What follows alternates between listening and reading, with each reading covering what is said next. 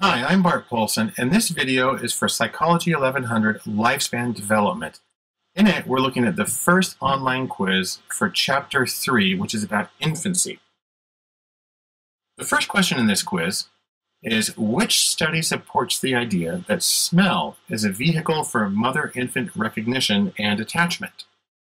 Well, the first one is that when breastfeeding mothers significantly change their diets, their babies no longer prefer the smell of their nursing pads. Or B, breastfed babies, but not bottle-fed babies, prefer the odor of their mother's underarms. C, before even tasting the bottle, breastfed babies refuse the milk of another mother but accepted formula. Or D, fathers who wore the t-shirts of breastfeeding mothers, but not bottle-feeding mothers, reported less crying when caring for their newborns. Well, okay, there's a lot of text on this particular one, and I feel a little bit like we're playing What's My Line? But the correct answer in this case is B, that breastfed babies, but not bottle-fed babies, prefer the odor of their mother's underarms compared to that of other mothers. And so the idea here is that in the terms of nursing, the baby's up very close to where the underarm is, and they develop that. Smell's a very powerful thing, especially for memory and emotion. So anyhow, it's B. All right, number 2. Sonia decides to teach her 8-month-old son Max to wave his hands when he is hungry by giving him his favorite cracker every time he randomly waves his hands. One morning, Sonia catches Max waving his hands, so she searches through the pantry to find his crackers. Is Max likely to learn through Sonia's technique? This one gets a little complicated. The first one says, no, babies typically do not learn from operant conditioning until they are at least 1 year old. B, yes, Sonia has chosen Max's favorite snacks, so he is likely to repeat the behavior. C, no, for the reinforcer to work on an 8-month-old baby, it must be given within 2 seconds of the behavior. Or D, yes, Sonia has chosen an easy action for an 8-month-old, hand waving, and an effective motivator, hunger. Okay, again, rather complicated, but here is the answer. It's that when you're doing the operant conditioning, yeah, babies can learn that. They learn it very well. I mean, sea slugs learn through operant conditioning, so babies can do it too.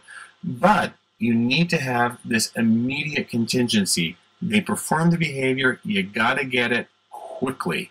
Here it says within 2 seconds, which actually may seem really short, but if you're training a dog, you know that when you tell them to do something and they do it, you got to get to it right away so they can build the association. They don't have a lot of, short-term memory is pretty short, and especially it is with an infant or an animal, so within 2 seconds. So if you don't have the treat ready, it's not going to work. All right, number 3. What is the evidence that the soothing function of sucking need not be learned through experience? And the choices are A, babies mimic the sucking motion when not at rest or during sleep. B, as a baby outgrows colic, their rooting reflex also strengthens. Rooting is the searching for the nipple to suck on. C, babies who cry incessantly or become easily agitated typically show a weak rooting reflex at birth. Or D, sucking on a pacifier decreases crying and agitated movement in hungry neonates or newborns. Well, the answer is D, that a pacifier works. And the point of this one is that a pacifier doesn't give the kid any food. It does not solve the hunger problem. And that's what you would expect, that this behavior creates, is rewarded in an operant conditioning term by satisfying this need, but it doesn't. And so that works against the idea that the sucking is learned because it appears to be instinctual because it happens without the reward of food for a hungry child. All right, number 4. According to a study conducted by the Children's Hospital in Boston, SIDS, or sudden infant death syndrome, may be caused by what? A, high responsiveness of the cerebral cortex to glutamate. B, high responsiveness of the basal ganglia to dopamine. C, low responsiveness of the amygdala to acetylcholine. Or D, low responsiveness of the medulla to serotonin. So what we have here are 4 different brain structures and 4 different chemicals in the brain. And In this case, it turns out that the answer is the research suggests that sudden infant death syndrome may be caused by low responsiveness of the medulla to serotonin. It gets rather complicated. There's a lot of things that go into it, but it's nice to have that one lead. So serotonin in the medulla. Number 5. By what factors do the head, torso, arms, and legs lengthen between birth and maturity? And I have to work not to say head, shoulders, knees, and toes. Head, torso, arms, and legs. It goes by 2 times, 3 times, 4 times, 5 times, 3, 2, 5, and 4 times, 4, 3, 2, 5 times, or 2, 4, 3, 5 times.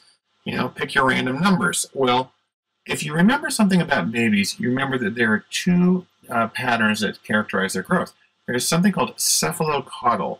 Cephalo for cephalus is the head, and then caudal is the tail, that they grow first at the head and slower at the tail or farther away from the head.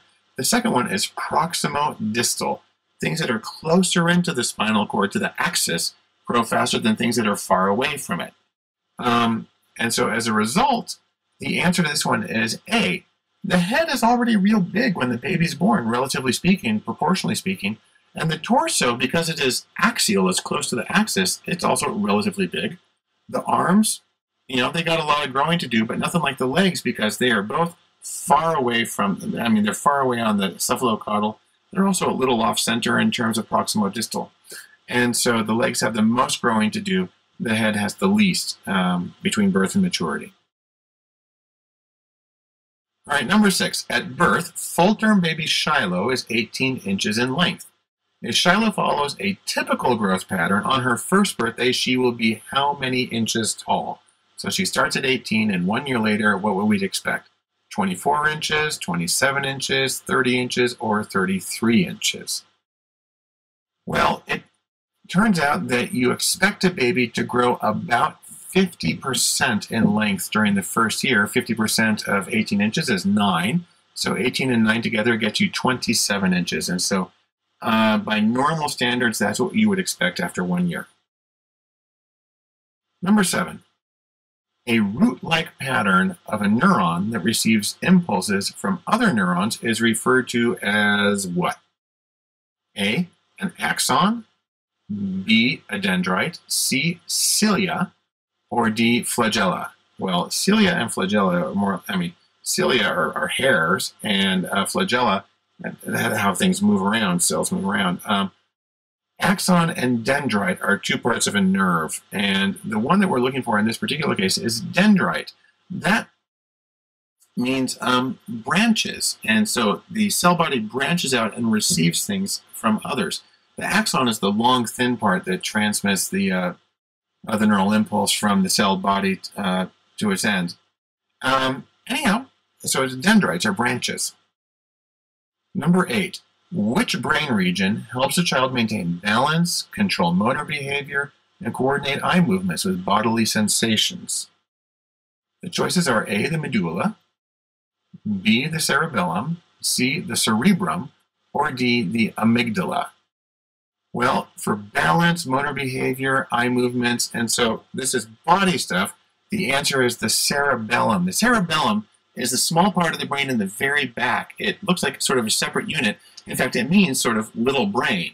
And it has a lot to do with the kinesthetics and with physical movement. Number 9. 10-month-old Vanessa is overheard by her mother saying, ah, do, do, do, do, then oh, ga, ga, ga, ga, as if she were having a conversation with herself. This is an example of what? A, intonation, B, echolalia, C, cooing, or D, babbling. Okay, babbling is going to be a lot of different phonemes, and cooing is sort of one sound, ooh, ooh, ooh. Intonation has more to do with, how you pronounce things. It's echolalia, which means a repetition, a verbal repetition. And that's what's going on right here with Vanessa. The do, do, do, do, do, the ga, ga, ga, ga, the repetition is echolalia. Okay, last question in this quiz. What have the natives from an isolated Guatemalan village taught us about the capacity of children to recover from social deprivation? Because we have here is really an unfortunate natural experiment in which children went through really serious deprivations. And the choices here are, although the Guatemalan children were socially and physically isolated as infants, retarding their progress, they had higher than average IQs by 11 years of age. Or B, Guatemalan children who were socially isolated as infants only recovered their physical and social abilities by age 11 if subsequently raised in industrialized society, so get out of the village and into the city or something. C, Guatemalan children who were isolated during their first year of life were physically and socially retarded, yet, I mean, meaning just, retarded means, held back as opposed to advanced, which means moving forward.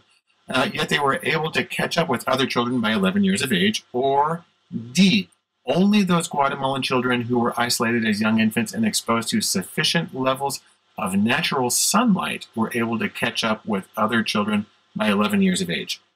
Okay, pick your poison. The answer here is C, that the Guatemalan children who were isolated during their first year of life were physically and socially retarded, so they were set back, they had problems, but they were able to catch up with other children by 11 years of age. It didn't require sunlight, didn't require moving to the big city. It just happens once you get in. You can get caught up, although it'd be better not to be socially isolated in the first place. Anyhow, that finishes the first quiz for Chapter 3 on infancy in lifespan development. Thanks.